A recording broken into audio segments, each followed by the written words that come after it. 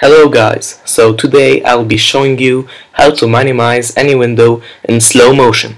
This trick has two different appearances, one with the Jenny effect and the other with the scale effect.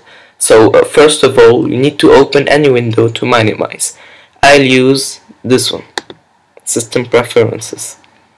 Okay, so what you should do is to press the Shift key while pressing the minimize one. Notice this effect. It's minimizing but in slow motion. Let's maximize it in slow motion. You'll hold once again the Shift key and click on System Preferences. Okay, so it's maximizing. To change the minimizing effect, you can go to Dock, Minimize Window using Scale Effect. Notice this change.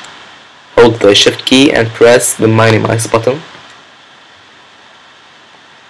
Maximize it.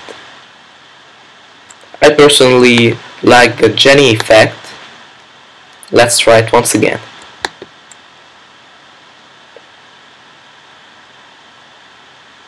Maximizing it.